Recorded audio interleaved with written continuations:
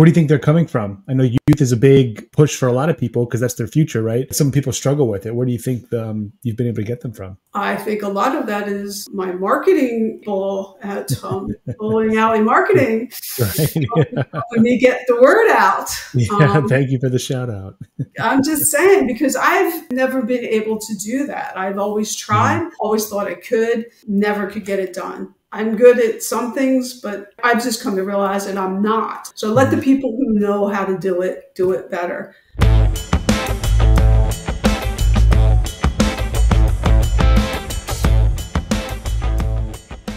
Thank you so much for coming on today, Renee. I'm really looking forward to this one. It's going to be a great conversation. I always love speaking with you. So for the people who don't have the pleasure of meeting you yet, tell us who you are and the center that you're with. Okay. Thank you for asking me to do this, Forrest. This is great. My name is Renee Talkington. I own Jaylen's Bowling Center in Douglasville, PA. I bought it in 2012, and we've been running it ever since, putting all our heart and soul into it. So it's kind of what we're doing. Yeah, I'll say heart and soul and a whole lot more. But I never do anything halfway. Right. I do it all the way or don't do it, right? Absolutely. Yeah. So let's start at the beginning, because I know a little bit more about your story than most, but I think it's a cool story because I love kind of seeing people maybe start from outside the business, see the value in it, especially you coming from a numbers background and saying, you know what, this is a good business. Let's dive in. Walk me through that story a little bit about how you got into the industry. Okay, well, I still kind of am an accountant. I was a property management accountant for a very good company, and I was in the whole accounting world for 25 years, working all those long hours and, doing the grind and getting the deadlines and all that stuff. I worked for a great company in King of Prussia. They owned shopping centers and malls, and I was really into the property management part, which I really loved. I loved having to do the financial statements for a shopping mall. I mean, that's great for a woman, I'm like, I see the sales of the stores, and it was just very exciting, and it was never complacent. It was always moving. It was always a moving target. Things were always happening. Leases were always different. So I got all that experience, but after 25 years of that, you get a little burned out. Right. And I thought, let me try a different avenue. And I've been in the bowling world since I was 8 years old. I bowled at Jaylen's, which is the center I purchased. So it's kind of a goosebump type thing, because where you grew up and you saw your friends when you were young and your relatives. My mom's the oldest out of 10, so I have 28 cousins. Wow. So a lot of them were there when I was there, and it was fun. So I was bowling with the current owner of the center on a Friday night league. And he was like, I'm going to close the doors. I'm like, what? No, please. Yeah, no, you're not. So, yeah. So that was in 2000. And I'm like, well, who owns the building? Because I knew he didn't own the building. He's like, oh, the original owner. I'm like, oh, Barb, I remember her, And I said, let me get my husband on that. So he went and called her, made her an offer. And of course, everybody thinks their building's worth much more than it is. And present company not excluded on that. I'm right in that boat. Right. And so we talked to her, and she turned us down, and she made a deal with him for another year. And so now 2011, I'm laid off again, just because the company I worked for downsized, sold some properties, didn't need as many people. So now I'm really have time to work on maybe getting in. So I'm still bowling with him. I'm still talking to him, still trying to kind of work the deal. Right. And then came the spring of 2012. He was like, that's it. I'm shutting the doors. I'm like, no, let me work on it. He goes, you don't want to buy a bowling alley. I'm like, just let me work on it. So we did. We worked on it. In the meantime, my husband has 16 rental properties that he's working on. So going into the process, I'm proficient with leases and contracts and things like that. I'm not a legal person. I stay in my lane. But, I did ask. I got from the other owner. I got all the financials, and I looked at them. But bowling with him and still bowling in that center made me hear all the bowlers express what was wrong with it and what I needed to fix. And Right. that was kind of helpful. When you listen to them and you're like, it needs a snack bar, it needs better access to the bowling, to the bar, Hmm. it needed so many things that kind of weren't too expensive to do, and they were right. So, and so I knew I could make it work. So of Hmm. course, going through the process. And the funny thing is we had no contract for like, I took it over because he was going to shut the door. I'm in Reno bowling a national tournament, and I'm on the phone with my lawyer, my husband, her lawyer, and just trying to make this all work. It was like May 6th, and I turned around. We finally did like a verbal agreement.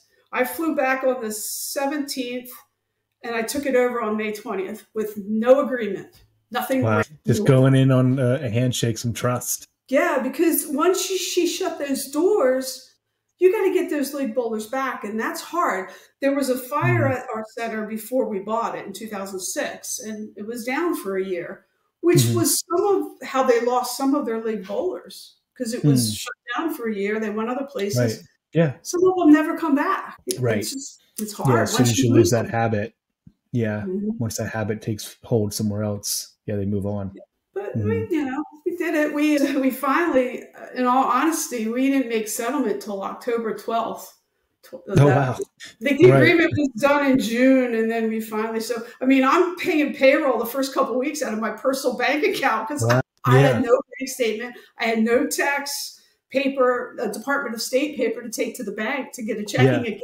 It was like, oh, here you go, guys. Right. Anything to get it done. The good thing was there was only like 5 employees at the time. Needless to say, there's 15 at least now. So Right. it was a little easier, but still Yeah. wasn't And fun. it sounds like you've made some major improvements along the way with, the laser tag, buying the building next door, adding a full restaurant. Like, take me through a little bit of that. I guess maybe that's some of the stuff that the bowlers, you overheard them were saying you wanted, and you went.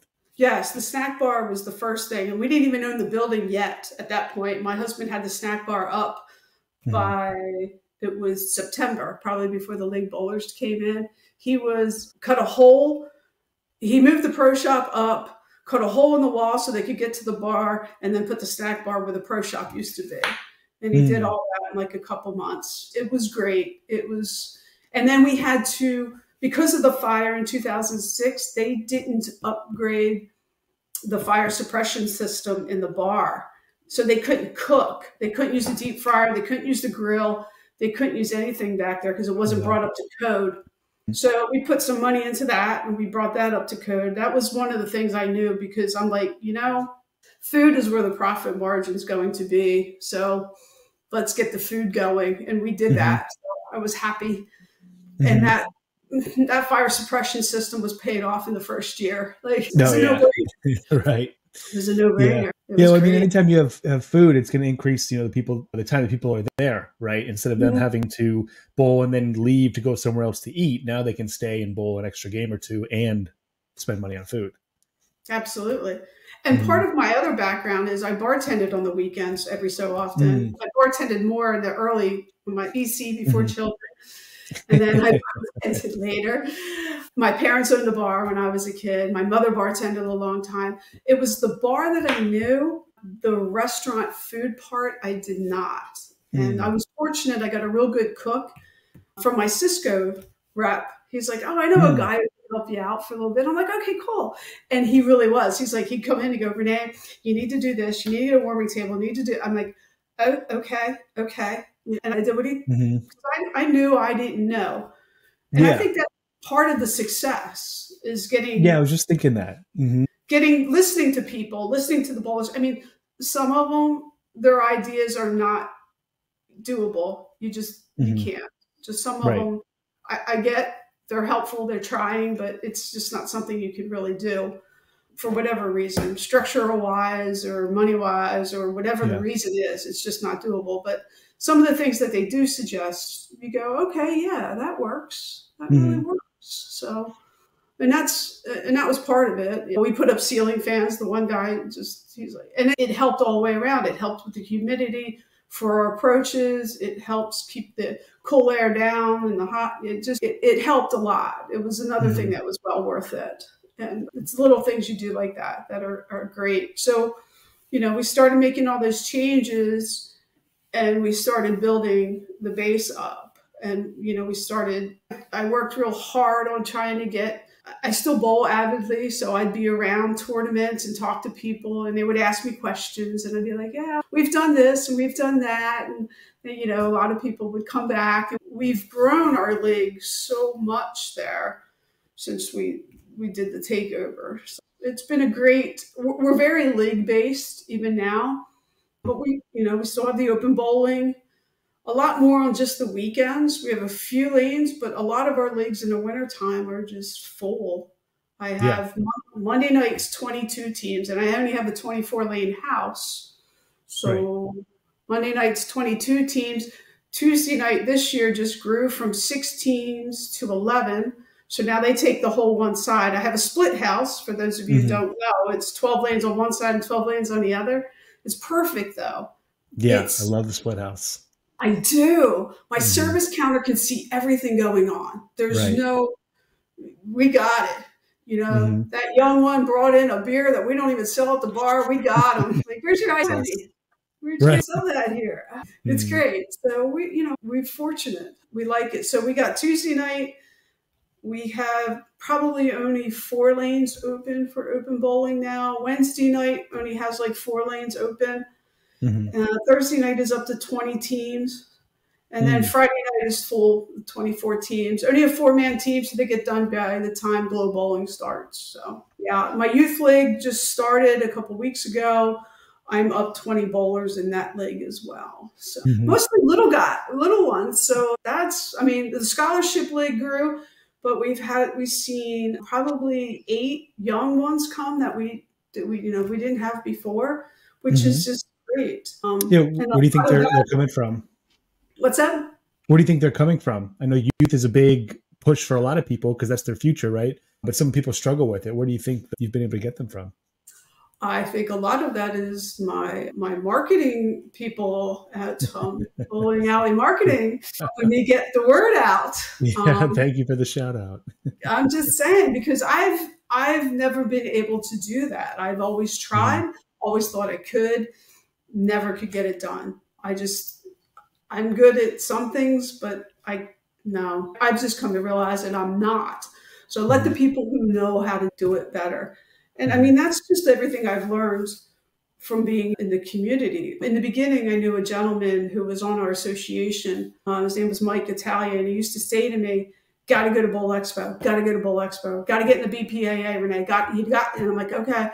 And I listened to him, and I went to my first Bowl Expo just in awe, just fascinated with the people and how they want to help you, how they have such good ideas. And I get it. Like, what works in Florida doesn't work in Pennsylvania because of our seasonal weather. It just like I said, Saturday was beautiful. So it wasn't a good day in the bowling alley. The rain dance didn't work that day. You try, but it didn't work. So it's hard. It was a slow day, but they still have good ideas that can work. Their tournaments or whatever they have. It's great. And the Smart Buy programs they're just amazing. They do all your negotiating for you. I mean, it's they do. Right. It pays for the whole program, for all your dues. Just the Pepsi alone. Exactly. Oh my gosh, yes. My first check pays for that and some, pays for my dues. They negotiate.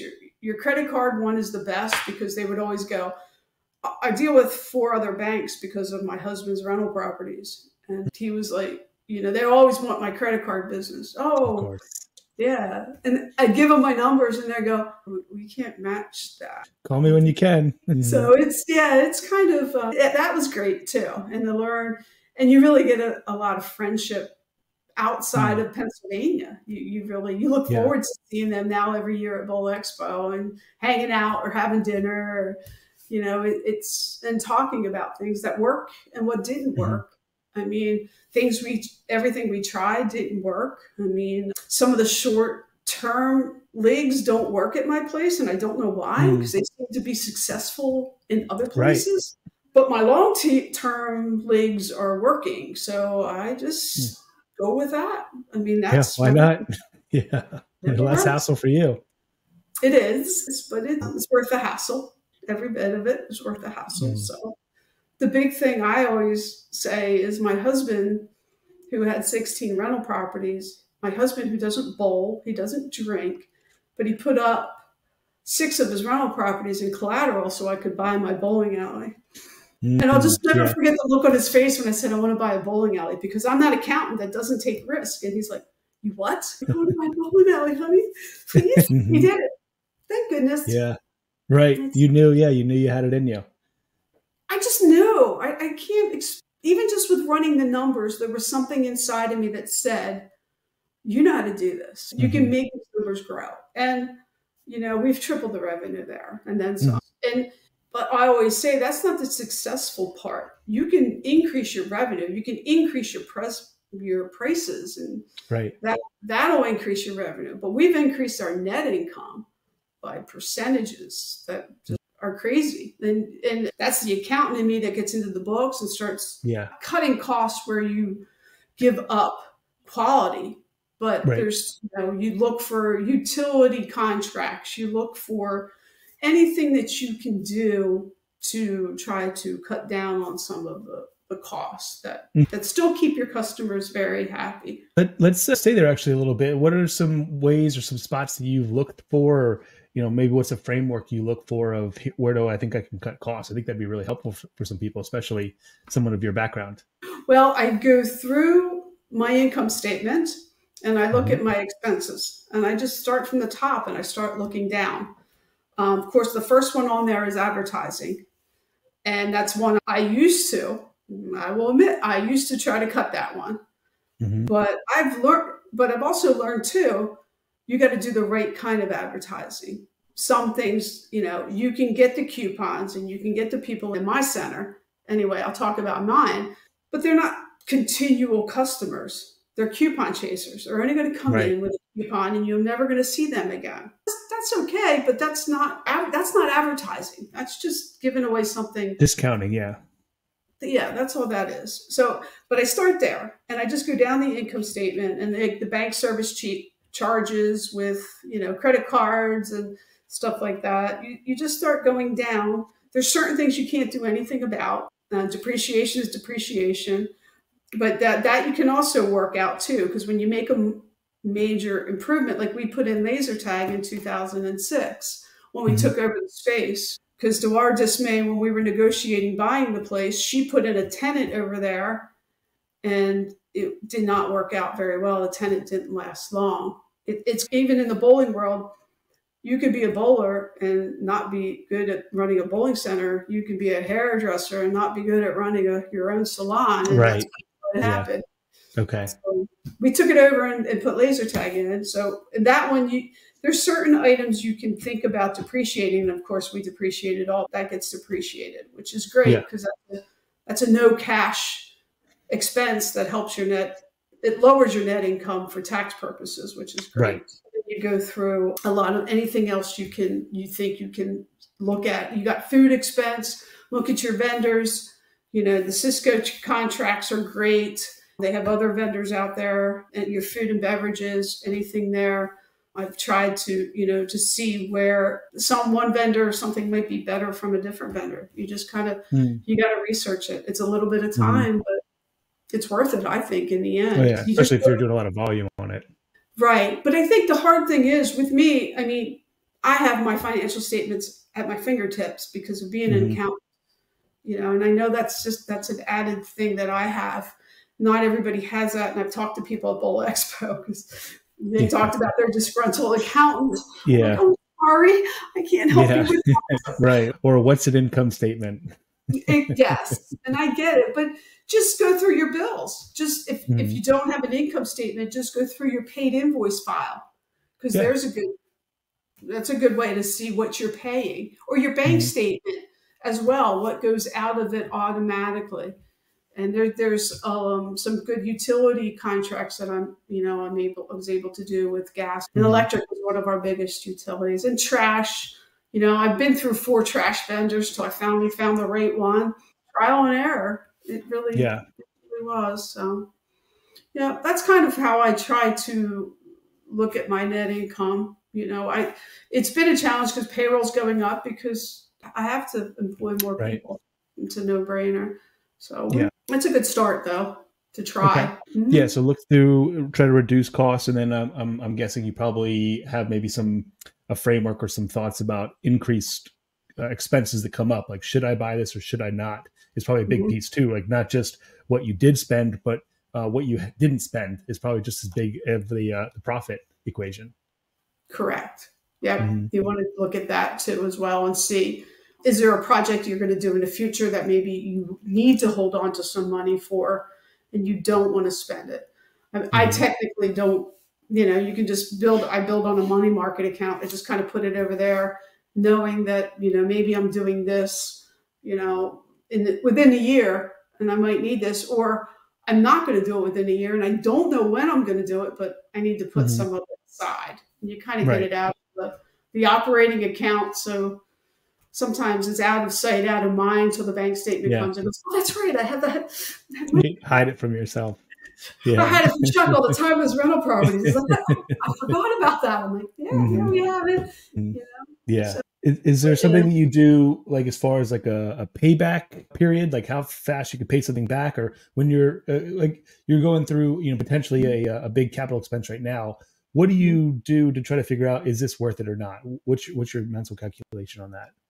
Well, you're trying to get your return on investment is really what you're trying to do. So it's basically, you do projections. You project on how much more income, whatever, like we did it for laser tag as well, like how much more income we think we're going to produce.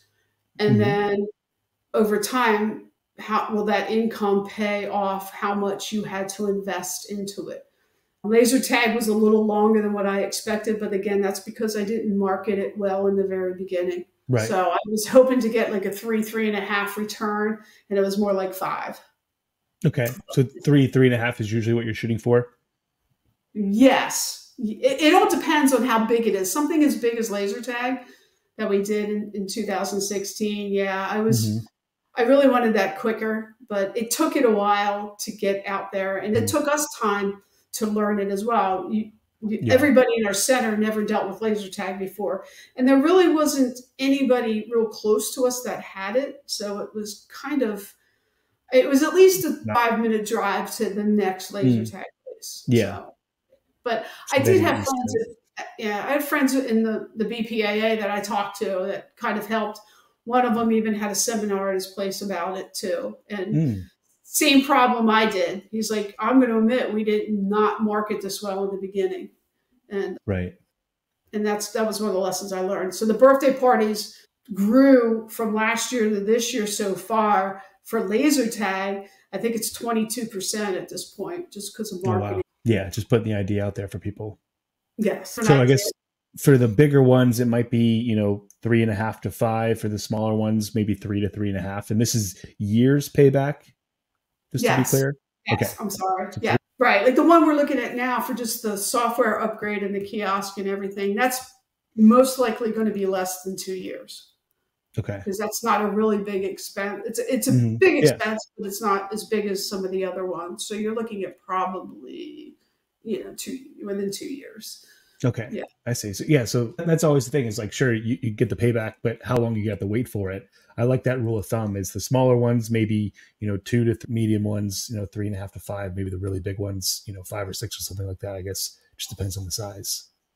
Right. Well, like when in 2016, after we did the laser tag, we put in a brand new arcade, which was our machines, as opposed to, we didn't before. They were just kind of left over from the old owner. So we went and we purchased our own through Betson, and it's kind of nice because now they're paid off, and now I just swap out 2. I'm swapping out 2 next month, maybe 3. No, I'm swapping out 3 next month and getting new ones in. It's kind of nice that you have that now, that original investment that you definitely got your money back on. And that was another thing we looked at, was the arcade. And that was a biggie. That was more than I expected we were going to get out of that, which was a quicker return on investment. That one was quicker than I thought. So I had laser tag that took longer longer, and I had the arcade that took quicker. So, and they both Yeah, were implemented about the same time, so they were washing each other out. That arcade is such a nice profit center. It is, but I don't have the space. And I mean, we're thinking about that, and that's in the future. And you let me know when you want me to go to the future, and I'll tell you. But that's something else that we think about, because we only have room for like 12 games. I don't have room for, I tried to think about a redemption, but even with putting a redemption locker in, I still don't have the space. I mean, even with a couple games, it's just, I have to do the best with the space that I have. Right. Yeah. Well, yeah. And so before we go to the future, I'd love to hear just a little bit more about maybe some of the stuff that's working for you guys today, whether it's, types of leagues or different promotions, or maybe, what you're doing on the food and beverage side. Yeah. What do you guys see working really well for you today that stands out to you? Well, where we see the food and beverage is definitely where we see the growth. And again, due to our marketing, our tavern is doing much better.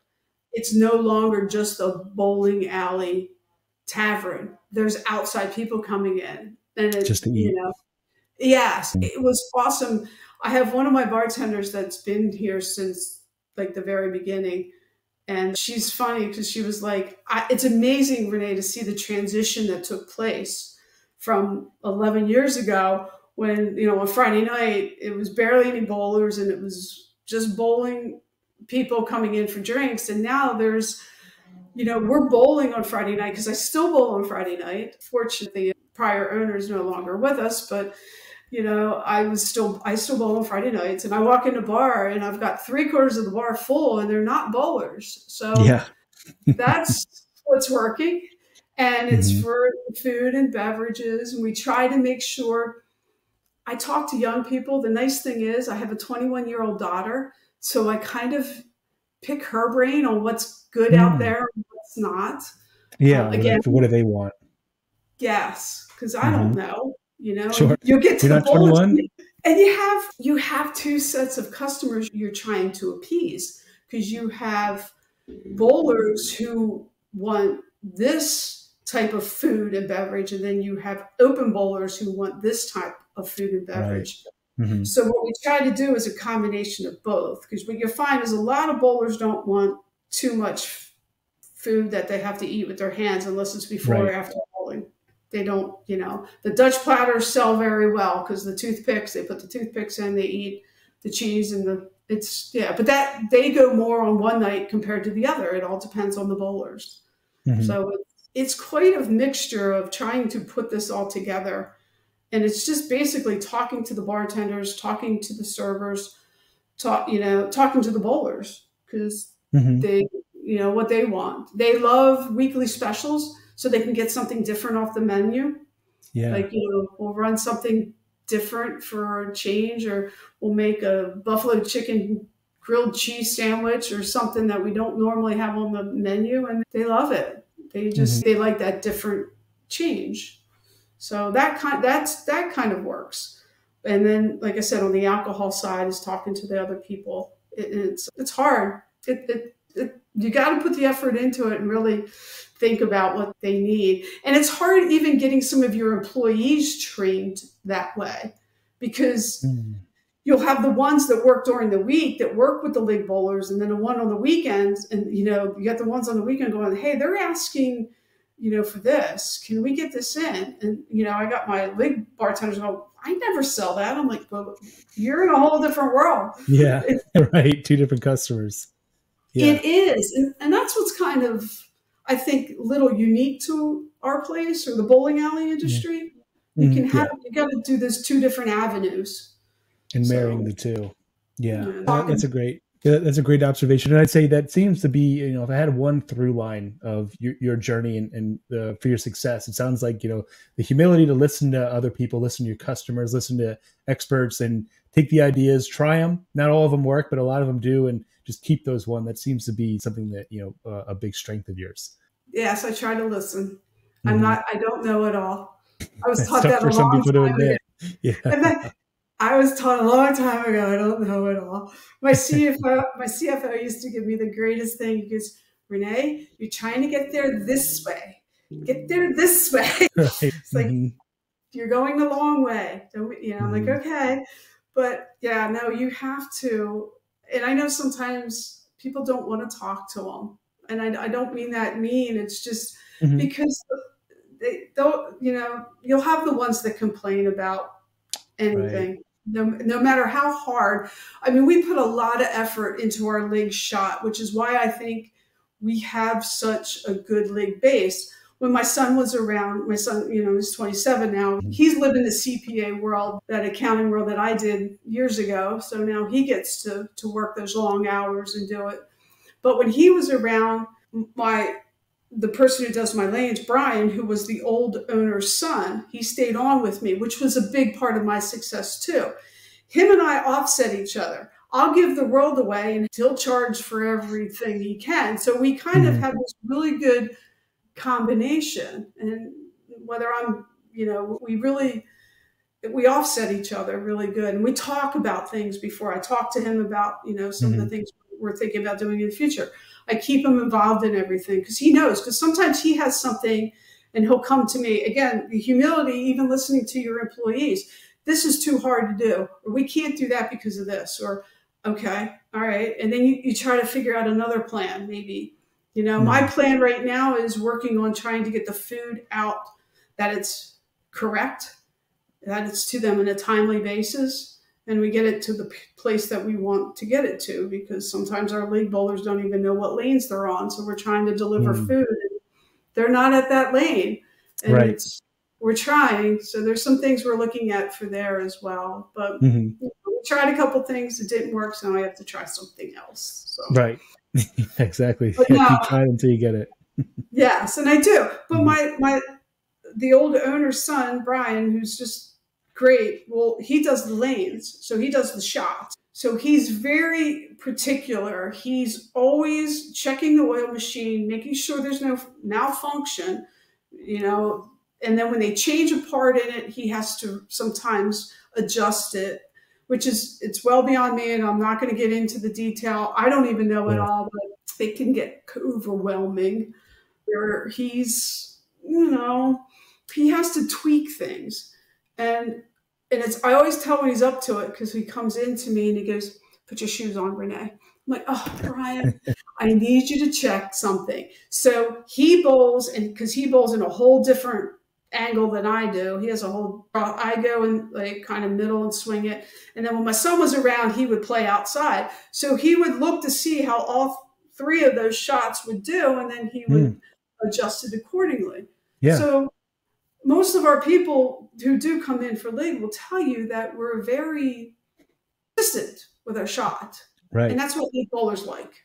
And I believe that's part of our success is we will always try to, look at that and try to be, you can't always get what, oil machines malfunction just like your cars do. You don't know Hmm. when it's going to happen.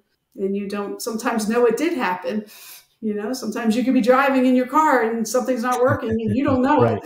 And you find Hmm. out about 5 miles later, but It's too late. Yeah. you lost all the water in your radiator. It's Hmm. gone. Yeah, So, but I'm sure they really appreciate the the attention and detail that you guys put into it, because not every center is going to take that level of care, and so it shows up, because the way you take care of that spills over to almost anything else, right? That's why the bathrooms are always a good signal to the rest of the center. Is what you do there kind of shows what you do everywhere else. yes. And if you go out to our reviews, you'll see all our reviews are how Hmm. clean. I just brought on the cleaner who was working for me part-time, asked me to come on full-time. And I'm like, I could definitely use you full-time. Now the place is really Right. sparkling. You thought it was Yeah. clean Yeah. before. You should see it now. Right. He's Goes a great. long way. Yeah, it goes a long way. I'd say that's top three things that people look for. And I would rather have him on my payroll than outsource that any day of the week. I just, Hmm. maybe in some people's eyes, putting him on the payroll, you pay the extra taxes, you pay, the unemployed. But to me, it's a small amount to be able to say, "Hey, today I need you to do this. And today we got this going on." I believe, and I'm not a control freak, but I just believe it gives us better control over what we need done and when we need it done. When you have Plus the contracts, buy-in. Like the yes. buy-in, they have like some ownership, like this is my house kind of thing. Like that, the extra tax that you might pay pales in comparison to that, the result that brings. Yes, definitely. Mhm. Yeah, and they do. He just does a great job. So you just, to me, I think it's well worth it. Yeah. It worked out for us anyway. Yeah, no, that's nice because, like I was saying, that's a huge thing for people when they're evaluating their experience. But I know, we're coming up to the top of the hour. I know you have a lot of things to do, so I wanted to get to the future before we Okay. run out of time. So, where you see things going for the next, 12 to 18 months, both maybe for Jaylen's as well as kind of the industry overall. For us, for the next couple months, we're looking at upgrading our software. We're excited about that. Upgrading all the pin pads. Our system is over 5 years old now. So I'm looking forward to that. I'm looking forward to looking into the kiosk and putting that up and seeing how that's going to play into our food plan.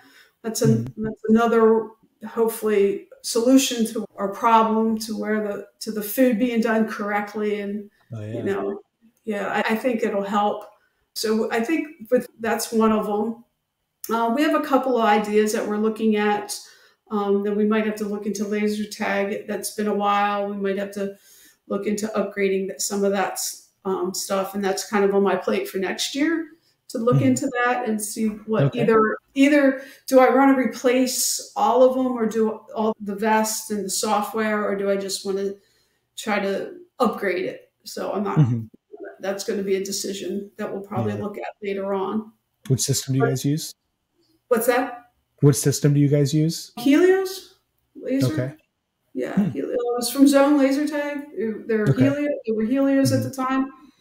Yeah, I mean, it's great. I mean, I have fun when I get in there, so I like Yeah. it. Yeah, you guys have a nice setup, nice arena. It's small and cute and very, Hmm. but it's nice. I brought my kids up there, which is, my husband came in one night to pick them up, and he's like, the kids are running all around. And he's like, what are you doing? And I'm like, well, there's Aunt Jack, Uncle Jack over there, and Aunt Shirley's there, and my cousin Vicky's there, and my cousin Rocky's over there. And my kids aren't going anywhere. Right. You know? And he's like, oh my It's gosh. family. Everybody was bowling. The men bowled on one side, the women bowled on the other on Wednesday night, and we were all, Hmm. everybody was fine. And I believe that experience with me is going on to other people as well. And I love when I see people bringing their kids in, they're comfortable, they're letting them, have a good time and have fun. And I always say that, I'm glad that I'm in that industry, because we're in Hmm. the fun industry. Right. And I don't know, that's kind of cool. I mean, we have a lot of fun. So where the industry is going, I see it. I see us from Bowl Expo and talking to other people. Everybody kind of is just riding the wave right now.